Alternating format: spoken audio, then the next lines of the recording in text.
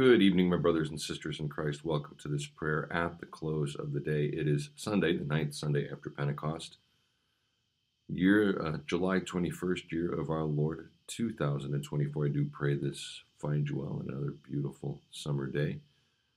I do pray that you are able to go out and enjoy the beauty of God's creation in this beautiful weather.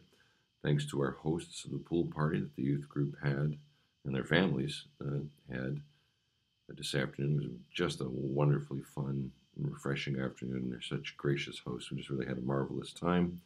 And again, I don't have permission to mention their name, but again, thank you. Thank you so much for your generosity and opening your home to us. It was just an absolutely marvelous afternoon, early evening, a lot of fun. The kids had a ball, as did the adults. In the name of the Father, and of the Son, and of the Holy Spirit. Amen. The Lord Almighty grant us a quiet night and peace at the last. Amen. It is good to give thanks to the Lord, to sing praise to your name, O Most High, to herald your love in the morning, your truth at the close of the day. Once again, according to the daily lectionary, we turn to the first book of Samuel, chapter 4. And the word of Samuel came to all Israel. Now Israel went out to battle against the Philistines. They encamped at Ebenezer, and the Philistines encamped at Aphek. The Philistines drew up in lines against Israel, and when the battle spread, Israel was defeated by the Philistines, who killed about 4,000 men on the field of battle. And when the troops came to the camp, the elders of Israel said, "Why has the Lord defeated us today before the Philistines? Let us bring the ark of the covenant of the Lord here from Shiloh, that it may come among us and save us from the power of our enemies." So the people sent to Shiloh and brought from there the ark of the covenant of the Lord of hosts, who is enthroned on the cherubim. And the two sons of Eli, Hophni and Phinehas, were there with the ark of the covenant of God. As soon as the ark of the covenant of the Lord came into camp, all Israel gave a mighty shout, so that the earth resounded, and when the Philistines heard the noise of the shouting, they said, "What does this great shouting in the camp of the Hebrews mean?" And when they learned that the ark of the Lord had come to the camp, the Philistines were afraid, for they said, "A god has come into the camp." And they said, "Woe to us, for nothing like this has happened before. Woe to us! Who can deliver us from the power of these mighty gods? These are the gods who struck the Egyptians with every sort of plague in the wilderness. Take courage and be men, O Philistines, lest you become slaves to the Hebrews, as they have been to you. Be men and fight." So the Philistines fought, and Israel was defeated, and they fled, every man to his home. And there was a very great slaughter, for there fell of Israel 30,000 foot soldiers. And the ark of God was captured, and the two sons of Eli, Hophni and Phinehas, died. A man of Benjamin ran from the battle line and came to Shiloh the same day with his clothes torn and with dirt on his head. When he arrived, Eli was sitting on his seat by the road watching, for his heart trembled for the ark of God. And when the man came into the city and told the news, all the city cried out. When Eli heard the sound of the outcry and said, "What is this uproar?" the man hurried and came and told Eli. Now Eli was 98 years old, and his eyes were set so he could not see. And the man said to Eli, "I am he who has come from the battle. I fled from the battle today." And he said, "How did it go, my son?" He who brought the news answered and said, "Israel has fled before the Philistines, and there has also been a great defeat among the people. Your two sons also, Hophni and Phinehas, are dead, and the ark of God has been captured." As soon as he mentioned the ark of God, Eli fell over backward from his seat by the side of the gate, and his neck was broken, and he died, for the man was old and heavy. He had judged Israel 40 years. Now his daughter-in-law, the wife of Phinehas, was pregnant, about to give birth. Pardon me. And when she heard the news that the ark of God was captured, and that her father-in-law and her husband were dead, she bowed and gave birth, for her pains came upon her. And about the time of her death, the woman attending her said to her, "Do not be afraid, for you have borne a son." But she did not answer or pay attention.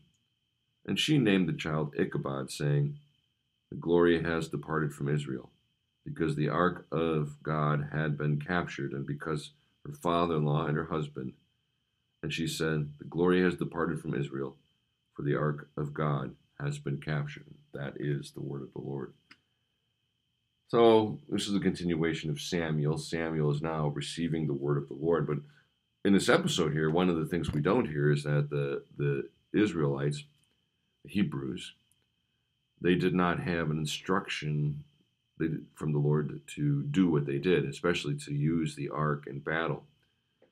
Now, we can run into that in the church today, that we use the gifts that Christ gives us in some other way that he didn't intend. Now, maybe some of the more dramatic results are, taking water from the baptismal font and using it to, I don't know, ward off the zombie apocalypse. I don't know, to use it to use it in some way that God hasn't said. It's for baptism, to use it to ward off evil spirits, or I'm trying to think of some other example. Maybe grow magic tomatoes in your garden by sprinkling water on that, or think you're going to defeat your enemies by sprinkling them with that water.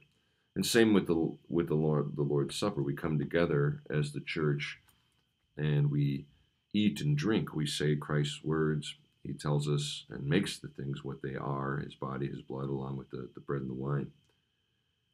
And we don't use it in a way that he didn't. We eat and we drink. It's for us. So we don't take, things and parade around with them like them some sort of, or carry around like a talisman in our pocket. And the same thing with the Word. We don't treat the Word of God as some talisman. Some people will put the Word of God, like the Bible, in like a shrine in their house, and you can't touch the shrine. It can almost become an idol in that way. And they never look at it and actually read the words and study the words, but the Bible is there, some sort of talisman.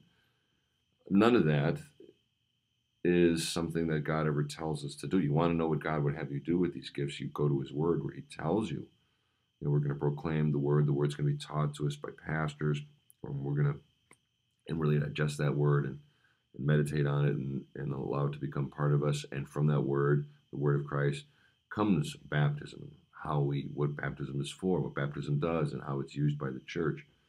And then same thing with the Lord's Supper, absolution, the whole thing. And so we don't treat these things as some sort of talisman. You're bound to fail. If something bad is going to happen. Somebody so let's say somebody's invading your home, God forbid, and you hold this up like, be gone ye, and they don't go away. Maybe they grab the Bible out of your hands and whack you upside the head. Lord have mercy. Don't pray for that for anybody. But you see, we're using the gifts in the wrong ways. These people, where they thought that they could just bring the ark where God promises to be, and certainly in Scripture, God does tell his people to carry the ark before them, and he does amazing things. And they had heard of what God is. That's kind of a cool thing that they had heard all those years later. They had heard of what God had done to the Egyptians. And so the Philistines are filled with fear. Yet again, though, the Hebrews, the Israelites, had no command from God to do what they did, to take that gift and use it to defeat the Philistines. And they didn't inquire. They didn't pray. They didn't seek God's word, and so they're defeated, and they lose the ark. Now, there's maybe another thing we can learn from that. Of course, we see in the context, and it's about to change with Samuel, but we learned about the priesthood of Eli and his sons. It was despicable, and God says your ministry is going to come to an end. And maybe that's a reflection of what was going on in the ministry throughout Israel of that day. And I would suspect it is. God will, if we abuse his gifts, he takes them away. And then you're in real dire straits because you don't have them. He's taken the thing you need, the thing that gives you salvation in life. He takes it from you. Dare we despise his gifts in that way? Not only, misuse them in the church, and we pray we don't do that, but to ignore them and just, blow them off and live however you want to do. And I do, and please don't do this. I do, as a pastor, I run into people who want to quote, they really have no idea what they're talking about, and yet they want to throw scripture up at me. And I've, over the years, been doing this by God's grace for quite a while now. I'll often say, do you really want to argue with me about, the Word of God? And that sounds arrogant, but, I've devoted my life to the study of the Word of God. That doesn't mean I know everything, and people often will remind me of, I can't recall a fact or something like that, and they'll help me with that. But what it's teaching, what its themes are, what the books are, how the languages work, just looking at the grammar, the books in relationship to each other, and those I've devoted my, and then, how Christ from beginning to end is presented to us in Scripture. It's the story of Him, God's salvation for us in Jesus Christ our Lord. And so, I just tell people, do you really want to go toe to toe with me? And again, not that I know everything, I certainly don't. But it's like they want to quote Scripture to get their way. And that's, so see, you're doing sort of the same thing. It's like, well, I got this argument, this battle I want to win, so I'm going to pull out some word of God. I don't know the context. I just know, this is the day the Lord has made. Let us rejoice and be glad in it. Or I can do all things through Christ who, that doesn't even say that, through God, through He who strengthens me. And we don't know the context of that. We don't know what book that came from, and and we're going to throw those out there like some sort of mantra or paint it on our shirts so we win the soccer game. You see, it's all the same thing. It's all the same thing. Let's not use God's word that way to win arguments or to hold it up as some sort of talisman. Certainly, it's nothing wrong with having God's word displayed in your home and even on shirts. It's got to be used the right way, in a reverent way. It is a holy thing. And the context has to be right. The translation has to be good and faithful to the original, either the Hebrew or Aramaic in the Old Testament or Greek in the New Testament. So, and if we use God's word, I'll say this again, He takes it away. He can't. That doesn't mean He takes it away forever. And I think, at the end of this, I think what an interesting name. So, Eli's dead. His sons are dead. We hear about the wife of Phineas. She's about to give birth, and she it seems that this woman who is attending to her dies, or maybe she dies. It's kind of ambiguous in the text, but the baby is named, after hearing all this death and that they've lost the ark of God, Ichabod, for the glory has departed Israel. What a name, Ichabod. Because the ark is gone. Now, it'll come back, and we'll pick that up tomorrow. But, and then it'll be God's doing, not theirs. But the lesson for us is Christ, our Lord, has given us gifts to be used the way He determines they're to be used. They're for us. They're a blessing for us. Not to be used in a way that He doesn't tell us. And then bad things happen. When we do that, we take our eyes off of Christ. We start focusing on the things themselves as I mentioned several times, talismans that ward off the boogeyman or something like that, as opposed to what Christ promises to actually do with the gifts that He gives to us. From His Word, baptism, the Blessed Sacraments, these things. All right, let's close that here and confess our faith using the words of the Apostles' Creed.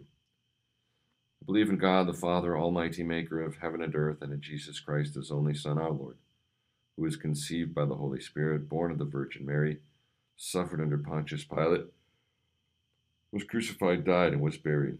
He descended into hell. The third day He rose again from the dead. He ascended into heaven and sits at the right hand of God the Father Almighty. From thence He will come to judge the living and the dead. I believe in the Holy Spirit, the holy Christian Church, the communion of saints, the forgiveness of sins, the resurrection of the body, and the life everlasting. Amen. Lord, now You let Your servant go in peace. Your word has been fulfilled. My own eyes have seen the salvation which You have prepared in the sight of every people, a light to reveal You to the nations and the glory of Your people Israel. Glory be to the Father, and to the Son, and to the Holy Spirit, as it was in the beginning, is now, and will be forever. Amen. Our Father, who art in heaven, hallowed be Thy name. Thy kingdom come, Thy will be done on earth as it is in heaven. Give us this day our daily bread, and forgive us our trespasses, as we forgive those who trespass against us. And lead us not into temptation, but deliver us from evil. For thine is the kingdom and the power and the glory forever and ever. Amen. Lord God, Heavenly Father, we pray for the joy of the resurrection among us, having received the great gift of Christ this day, forgiveness and the life that is ours, that we may be filled with joy as you send us out into our various vocations. And as you send us out into the world about us amongst our neighbors, we pray that, having been nourished by the word and the sacrament this day, that we would bear the fruit of faith in all that we do and everywhere you send us. We ask you to place your hand upon those who are crying out to you for healing, and according to your good and gracious will, heal them, keeping them ever mindful of your love.